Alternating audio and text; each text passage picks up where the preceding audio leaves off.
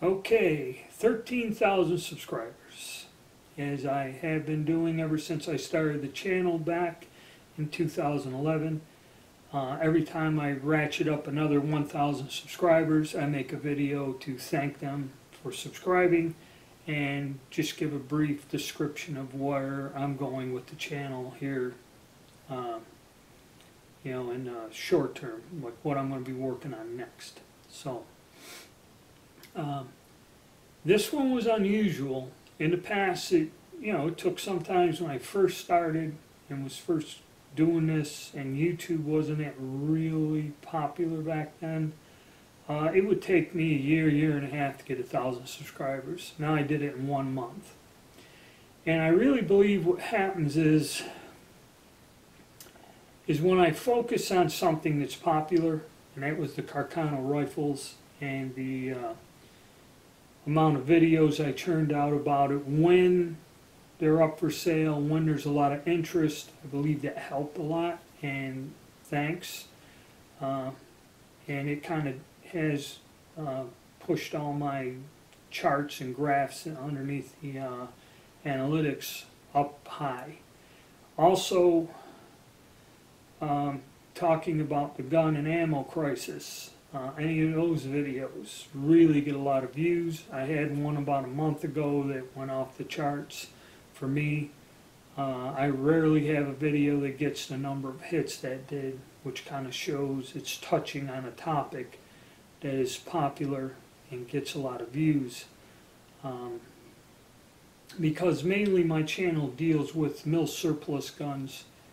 And I do go out into other fields like the 80% area, which had a lot of views, is very popular.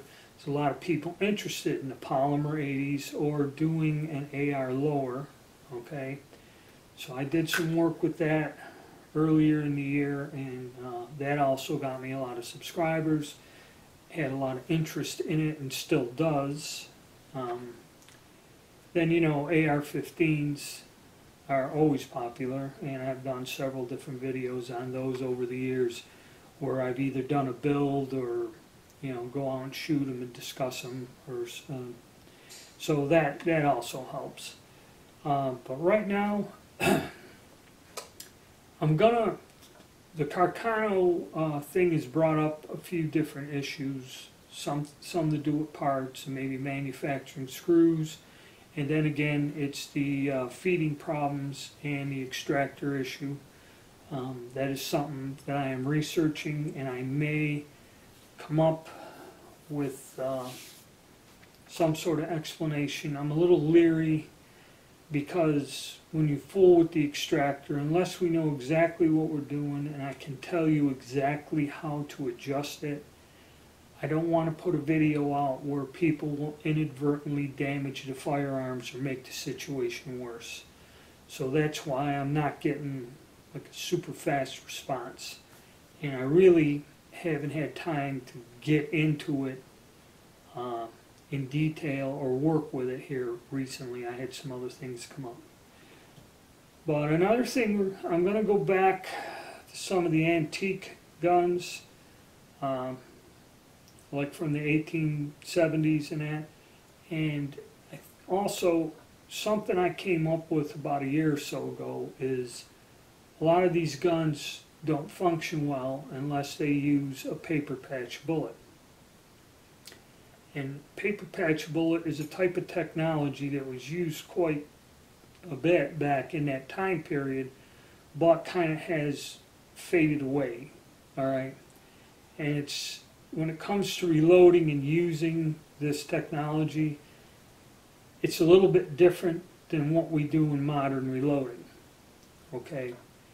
And even though most of them were with black powder cartridges, and the whole concept is soft lead bullet with the black powder kind of bumps it up and knocks it into the rifling, and it's fairly accurate.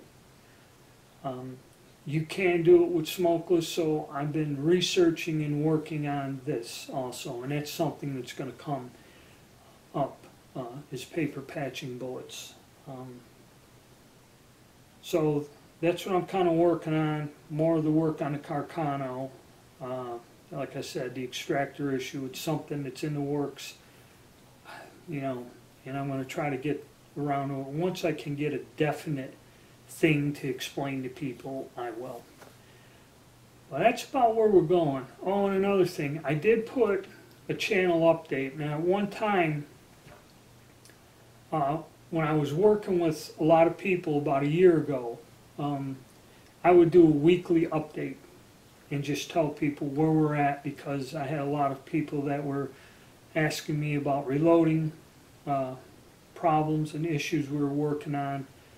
Kind of did it as a group effort, and if there were different things people were asking for, most of it was me fabricating some brass on my machinery, or some other, casting bullets from one of my custom bullet molds that they were using to reload themselves. I was making bullets for people. I may get back into that, where I'm going to do like a weekly update and discuss what's going on, what different things I'm doing, because I am working even now with a large group of people on different things, be it ammunition, reloading, cast bullets. Like I said, people have asked me, can you make a screw?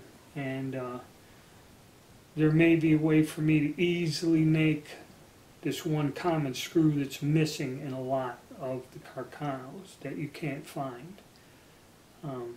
So that's something else I'm working on. But that's about where we're at.